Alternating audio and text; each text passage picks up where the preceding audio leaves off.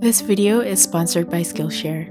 Skillshare is an online learning community with thousands of inspiring classes for creative and curious people. It caters to so many different interests like illustration, graphic design, photography, and many more.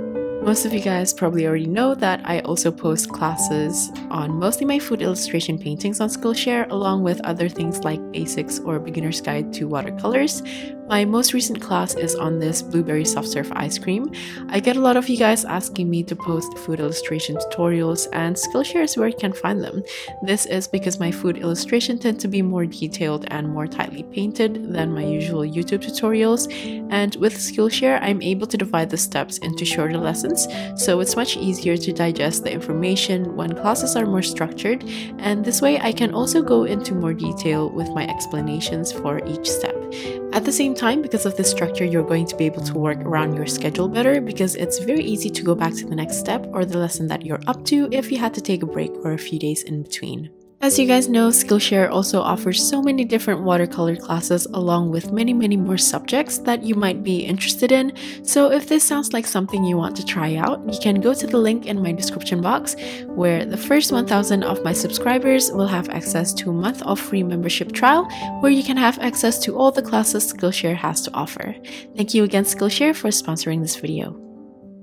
Hi everyone, this is Nia, and today I'm going to be doodling seashells. These are fairly easy, it's just a lot of play with colors and you can actually paint it freehand, but I'll just go through the drawing process first because I'll also be outlining mine prior to painting.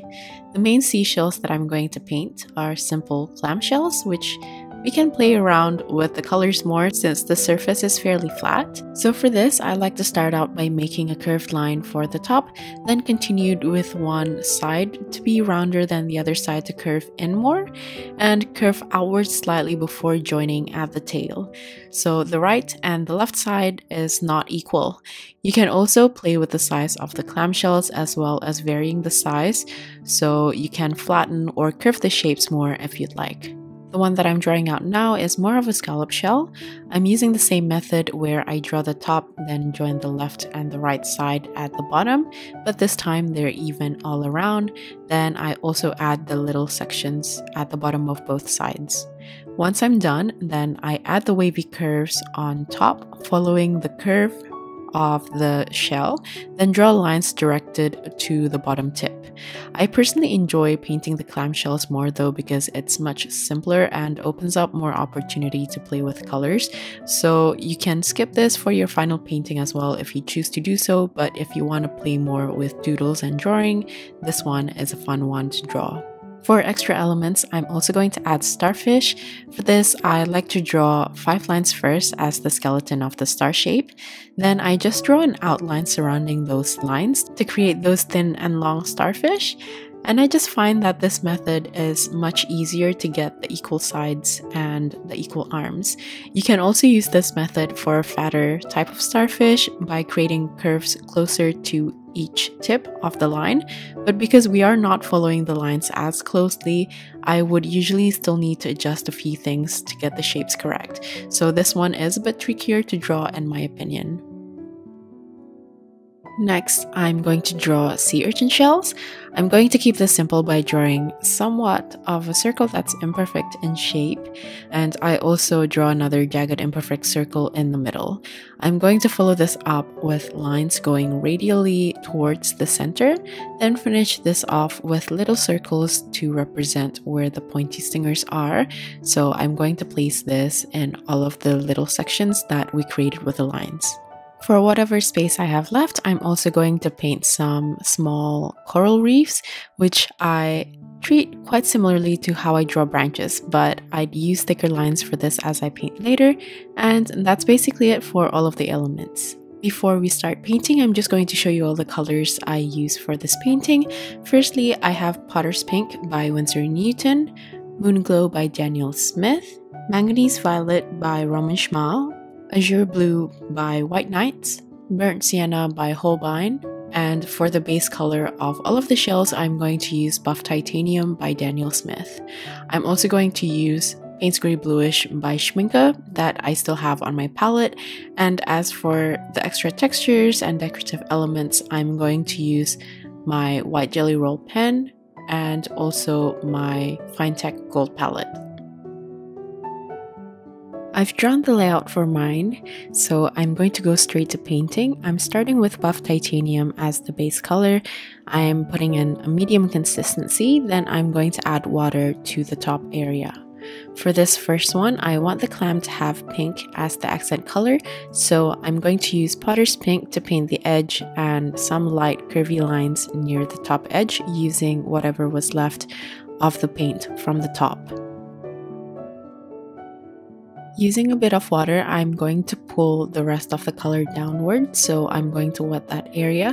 And while I wait for that section to slightly dry off, not completely, just for the paint to settle, I'm just going to add extra details for the top using Potter's Pink. And for the bottom, I'm going to use a mixture of manganese violet with burnt sienna, so the bottom looks a bit pinkish, but it's much more muted. Then I'm just going to add extra details to fix in some of the lines and make the tip a bit darker using more Potter's Pink.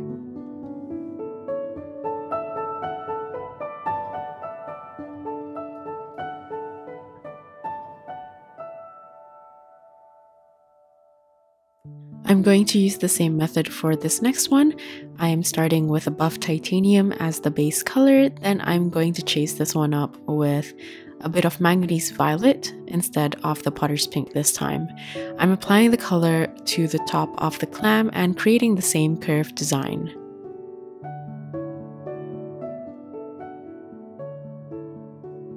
For the bottom end, because I want it to be a bit darker, this time I mixed the manganese violet with a bit of moon glow to increase the value. Then I'm just going to layer on more paint if I feel like I need the color to be a bit more vibrant, just like for this tip, or if I want to add extra detail, I'll just add the little curves. As you can see, because the buff titanium is nice and light and is fairly neutral in tone, it wouldn't create such a weird combination when it's mixed with so many different hues, which is why I like to use this color as a base.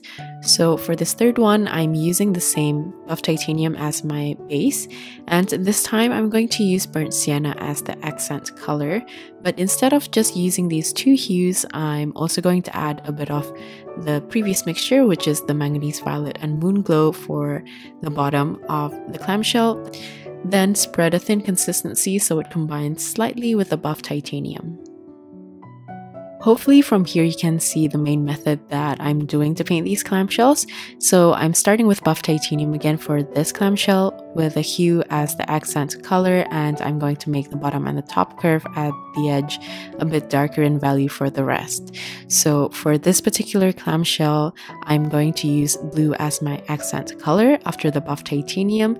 So I'm going to use azure blue as the accent color. This color is fairly bright, so I'm going to use a thin consistency, and to darken it, I'm going to mix the azure blue with a bit of Payne's Grey Bluish. And for the bottom end, I'm just going to use Payne's Grey Bluish by itself because I want the top edge to be a bit more saturated with a brighter hue compared to the bottom to just be slightly darker and muted in tone.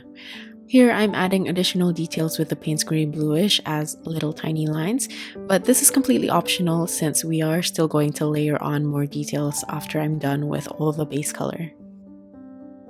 Moving on to the next one, I'm going to be a bit more experimental, so I'm starting with thin consistency buff titanium, then I'm going to use burnt sienna for the edge of this shell. Then instead of continuing with buff titanium again, I'm going to use a thin consistency of the previous blue mixture. Then follow this up with Potter's Pink right at the bottom, and then buff titanium, and then I'm also going to add a bit of the previous purple mixture in a very thin consistency. But because I'm layering this in a very thin consistency, the paint is not going to muddy up too much, and from there you can start to layer on a bit more pigment and see how it turns out. So I didn't end up liking the purple as much, so I ended up just layering on more buff titanium, and as for the bottom, I added a very thick consistency of Potter's Pink, which is a granulating paint, and I really like the effect for the clamshell because I feel like it adds more of a natural texture, and because it's a transparent color and it's not dark enough, I also added a very thick consistency of burnt sienna right at the bottom. For the last clamshell, I'm going to combine purple and blue together. So after the buff titanium, I'm going to use a purple mix of manganese violet with moon glow and follow this up with buff titanium, and right at the bottom I'm going to use Payne's Gray Bluish. Then I'm just going to soften all the three colors until they meet in the middle. Just like the other clamshells, I'm going to paint and blend the colors roughly by following the curvature of the shell. And as for the top, I wanted the purple to be a bit deeper instead of muted, so I added Payne's Gray Bluish with the previous purple mix to darken the edge, then soften the rest with a clean damp brush.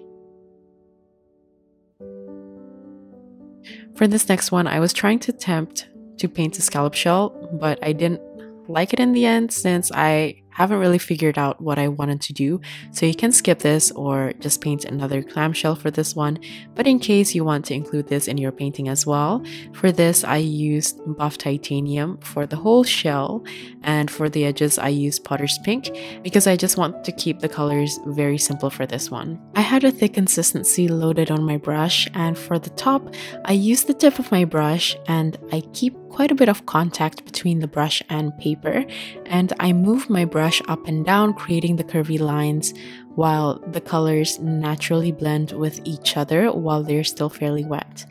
And as for the lines, I first pulled the colors from the top to the bottom, directing each line to the bottom center, but later found that the colors were a bit too light and close together, so I ended up using a thicker consistency of buff titanium to layer on more paint, and I also spaced out the lines further this time. As for the bottom, I'm going to add more Potter's Pink, then soften the blend with a clean damp brush. Next, I'm going to be painting the starfish, and for this, I'm going to use a mixture of azure blue, Payne's Gray, and on the sides, I'm also going to add a bit of the purple mix from a little bit of moon glow and the manganese violet. I'm going to paint most of the starfish blue, but I like to just add a bit of purple here and there as extra accents and also just for added interest to the color. I think you know by now that I just like to mix up colors for this type of doodles, and for this one I tried a different color mixture but I didn't end up liking it. So the colors I use for this one is manganese violet, buff titanium, and Potter's Pink. And when it dries, it ended up looking like flesh and it was kind of gross. So I am going to fix this later by adding a bit of blue and just glazing it to make the color a bit brighter and less flesh-like. But I'm just going to leave that to dry for now and fix it later on. Moving on to the sea urchin now, I'm going to use a color combination that I know works already, which is buff titanium, azure blue, and also a bit of Payne's Gray. I first use a very thin consistency to cover the area and just have a wet surface.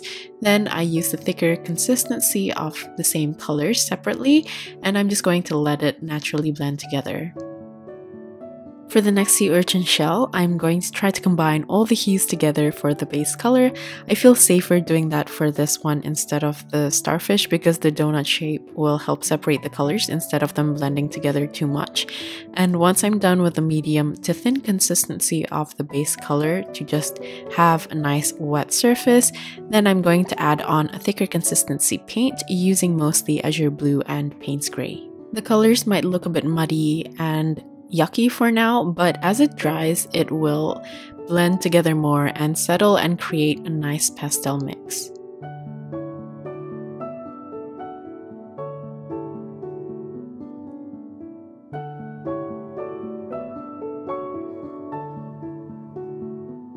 For the little snail shells, I think that's what they are, I'm just going to keep it very simple. So for both of them, I'm just going to color in the surface with buff titanium. And going back to the first one, I'm going to use Potter's Pink from the center outwards. And for the next one, I'm going to use azure blue and apply it the same way. So I've completed painting the base colors, and now I'm going to add textures and details to all the shells and starfishes. And for this, I'm basically going to use the same hues that I used for that particular shell. And I'm going to use my small brush to add textures such as lines and tiny dots as additional design for the shells. I'm going to keep it simple by just doing the curved lines and dots, but you can also add other designs for fun if you would like. I like to play around with the consistency, so as you can see for the top part of the shells, I like using a dry brush texture to give it a simple detail through the rough textures. Then for the lines, I like to mostly use a thin consistency depending on how sharp I want the lines to look against the shell.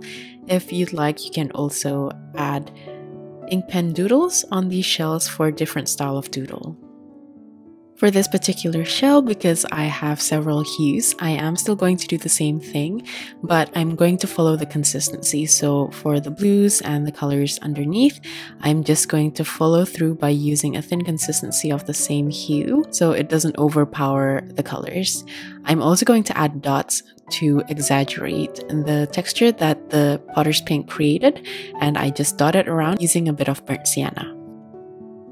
I'm just going to keep adding the little designs and textures for the clamshells, and I'll get back to you when we're ready to paint on the details for the rest of the elements.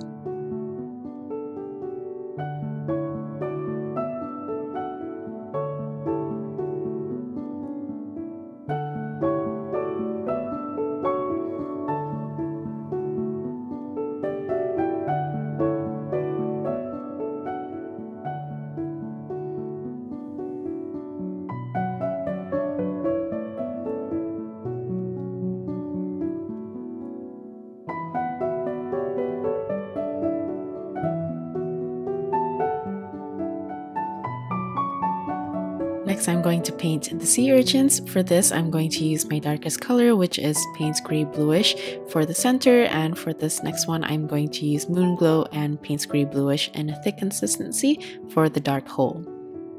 Moving on to the non-problematic starfish, again I'm going to just use the same hues as before. For this I use Azure Blue mixed with Payne's Gray, and I'm also going to use Manganese Violet to paint the dots. I like to place them around randomly and also play with the size to keep the textures looking natural. On the next starfish, I'm going to use Moon Glow to paint the lines in the middle, and I'm also going to paint dots around.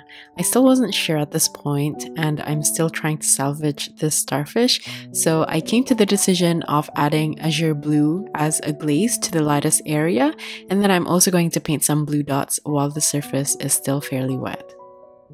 It still looks kind of gross for now, but as it dries, it will settle and the colors will look a bit nicer. For the spiral shell, I'm just going to use brown to line the spiral and redefine it. And for this blue one, I'm using a mixture of brown and a bit of blue. I'm going to layer on lines on top of the sea urchin that I previously painted, and for this I used a mixture of Payne's Gray Bluish with Azure Blue, and I'm just going to play with the line weight as well as the spacing between the lines. I just want to make sure that all the lines are facing the center.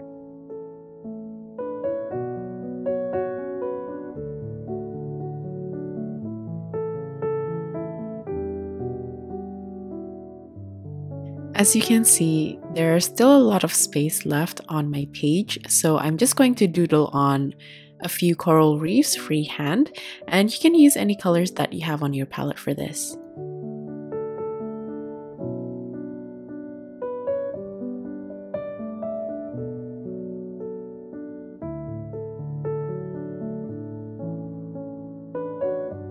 So after this, I'm going to add splatters, and for the splatters, you can use whatever color you have or whatever color you use on your page to make it nice and cohesive.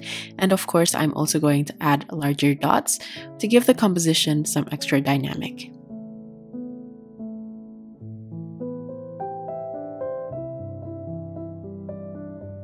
Now here comes the decorative part. I'm just going to use my white jelly roll pen to add dots to the sea urchin shells, and I'm also going to add additional details for any of the elements that I feel like. This is the doodling part where you can just add anything you'd like. I'm also going to use my Finetech gold palette to add circles and also little dots and specks on the shells for extra accents.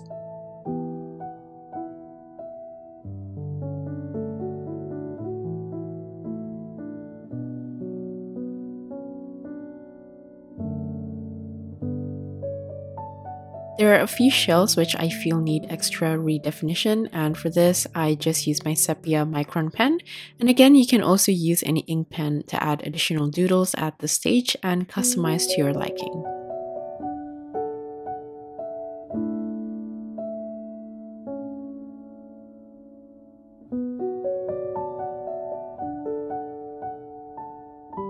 This is probably my favorite part of the painting, which is to add gold. So firstly, I'm just going to scatter some circles around the composition.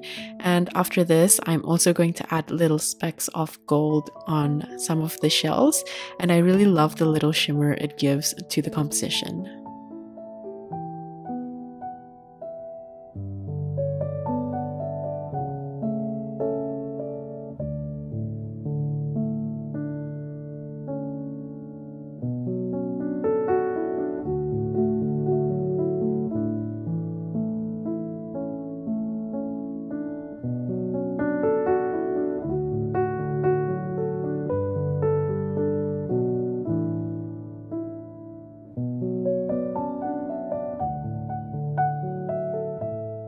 Lastly, this is sort of like a last decision making thing. I decided to add a bit of shadows by using a mixture of Moon Glow and Payne's Grey Bluish because I felt like the composition looks a bit flat, but this is completely optional. This is just my personal preference. So for this, I started with a medium consistency of the mixture and I place it around all of the elements and then soften it with a clean damp brush to create the soft transition between the white of the paper and also the shadow. Then after this, I'm going to add the shadows for all the elements, including the coral reefs as well. And after this, I'm going to go over some of the shadows again, especially parts closer to the elements of the shells with a thicker consistency of the same mixture just to give it an extra definition and also a bit more contrast and value. And that's pretty much it for this painting. Despite the mistakes I made in this painting, I think I somewhat salvaged it at the end. I don't think the starfish looks as gross now. But yeah, that's what doodles are. It's just experimenting and play with colors. Sometimes it's good, sometimes it's not, but you can always try to fix it along the way. And that's pretty much it. Like usual, all the tools I used for this painting as well as my social media links will be in the description box. If you're still here, thank you so much for watching till the end and I'll see you at the next one. Bye!